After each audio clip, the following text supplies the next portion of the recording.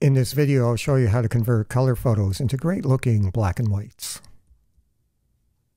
I'm using Affinity Photo 2.2.1.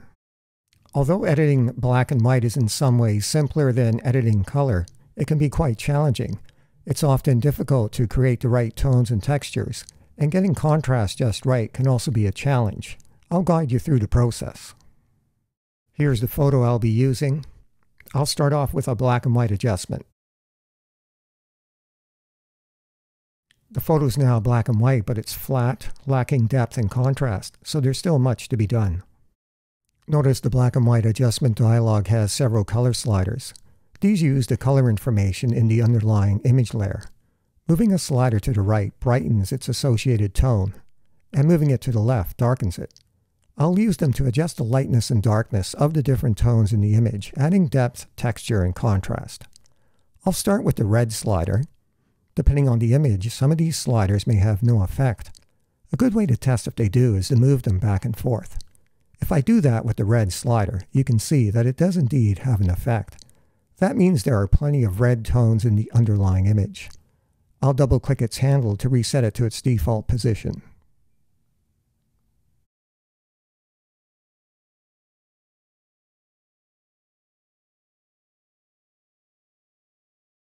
Moving it to the left darkens the shadows, especially in the leaves of the tree. I like the way that looks, so I'll leave it there. I'll try the yellow slider. It definitely has an effect.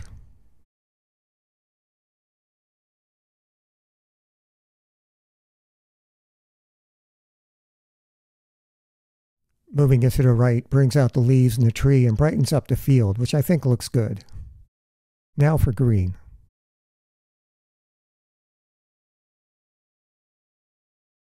I could brighten the field by moving it to the right, but I think that takes away too much of the texture.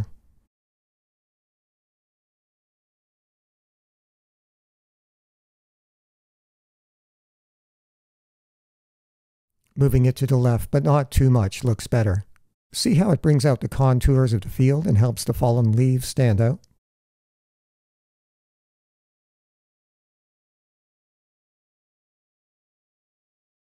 Moving the cyan slider, I can see that it has an effect, mostly on the cage around the baseball diamond.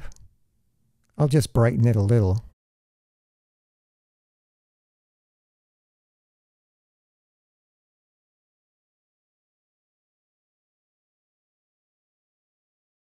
Blue has about the same effect as cyan. I'll leave it at its default position.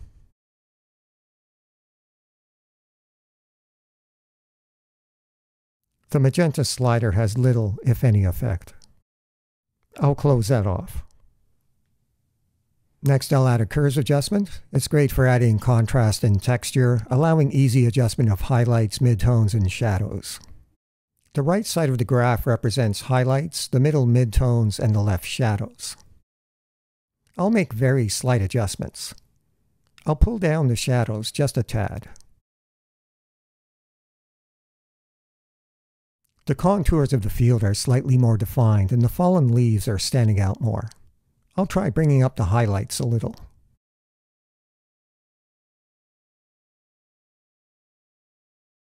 Next, I'll try the midtones.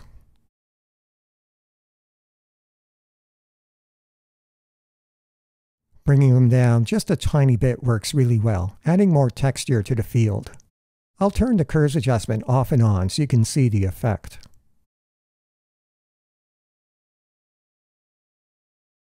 Subtle, but definitely more depth, contrast, and texture. For this image, I think a subtle approach is best. Of course, with other images, a more extreme approach may work better. As always, it all depends on the photo, what you're trying to do, and personal taste. Now I'll add a levels adjustment to further refine brightness and contrast. The left side of the histogram indicates I can increase the black level a bit without blowing out any shadows. I'll hold down the Option key, Alt key in Windows, and move the black level slider to the right. At about 6%, the shadows are beginning to become pure black. I'll release the mouse and play it by eye. Blown out shadows or highlights are not always a bad thing.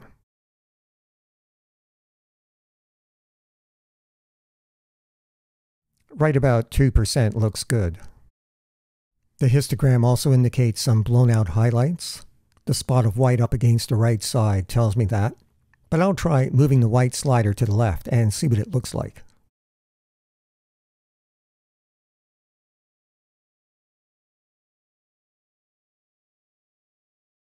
About 95% for that looks good. Next, I'll use the gamma slider to adjust the brightness of the midtones.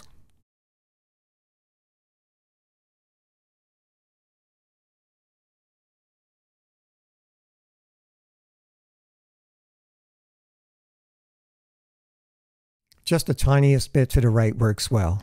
I'll turn the levels adjustment off and on.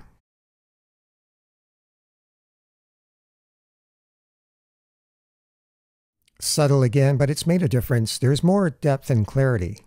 These three adjustments, black and white, curves, and levels, used in combination give very fine-grained control over brightness and contrast, which is basically what black and white boils down to. As a finishing touch, I'll add some sharpening to the subject. I'll do that by adding a high-pass live filter. I'll set the radius to 1 pixel.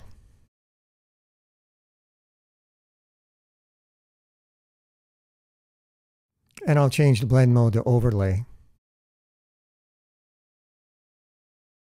I only want to sharpen the subject, so I'll apply an empty mask to the high-pass live filter layer to make the sharpening invisible.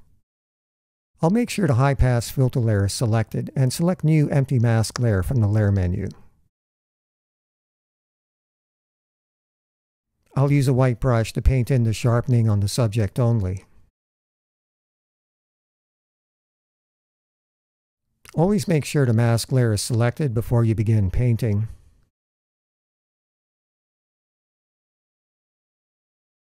I'll paint on the baseball cage in the shadow as well.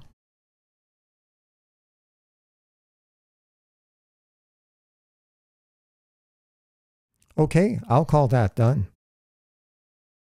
Here's the photo when I first added the black and white adjustment, but before changing anything. And here's the finished photo.